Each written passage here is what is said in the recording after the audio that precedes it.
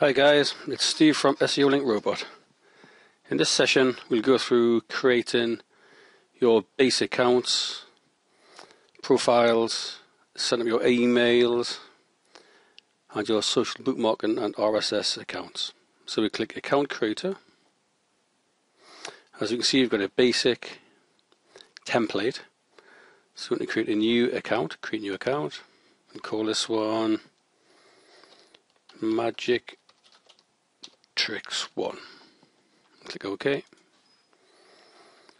As you can see, it's created a set of random data which we can change, male or female data.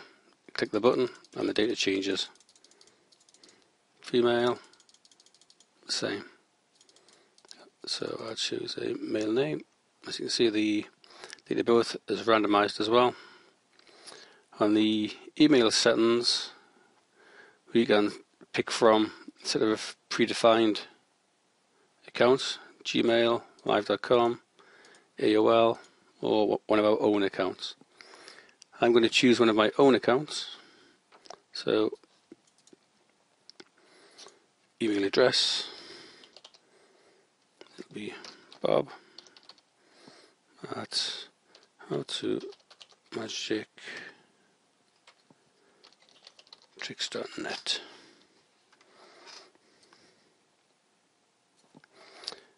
In most cases, the POP3 server will be either mail dot the node domain name or POP3 dot domain name or pop dot. In this case, it's mail dot. Port 995. My user is the same as my email address, and my password.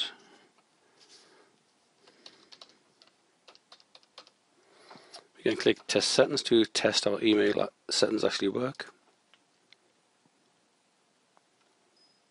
As you can see, this is successful, so it's a valid account. So let's save our project data, and that's our profile created. We're going to go through and set up a number of profiles to use for different Web 2.0 properties.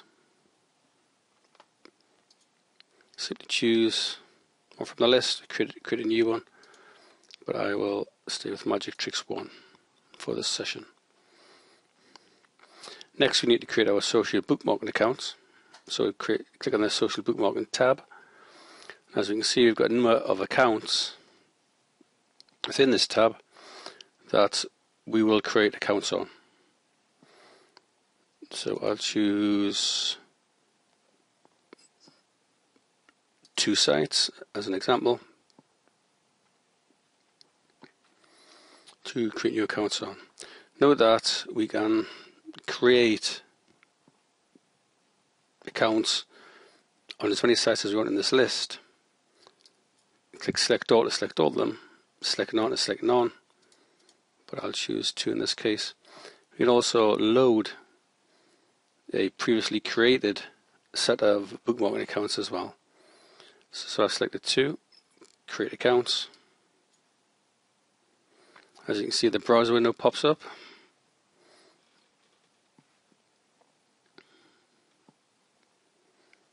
And the page loads in.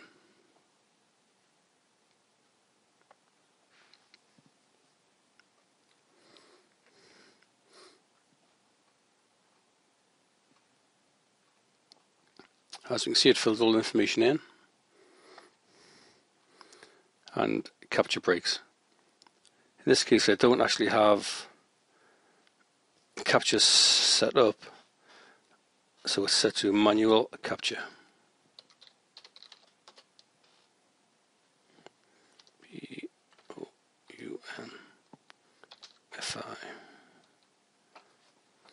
Note that we've got the enter capture time. If this times out, the account fails and will have to be retried.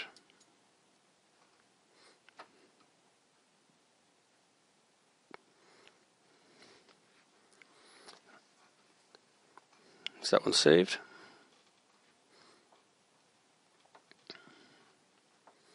So the next site in.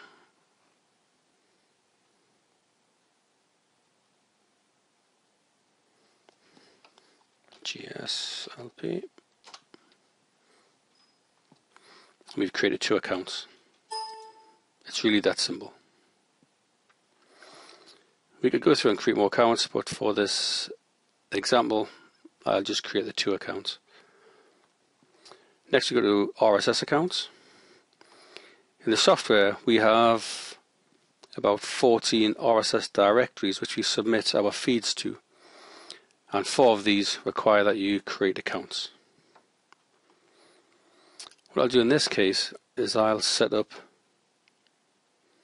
the capture, and I'll set it to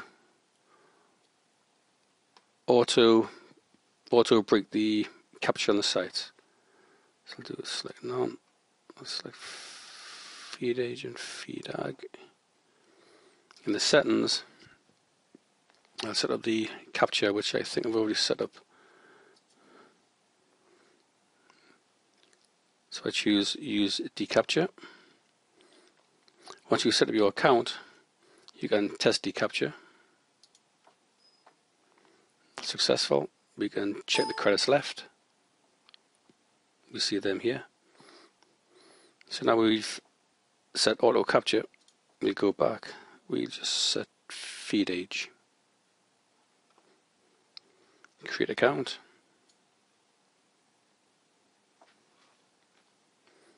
As you see, the site loads in.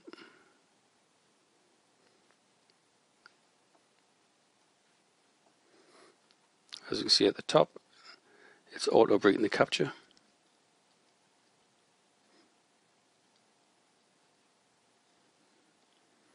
Which with deCAPTCHA can take up to 30 seconds.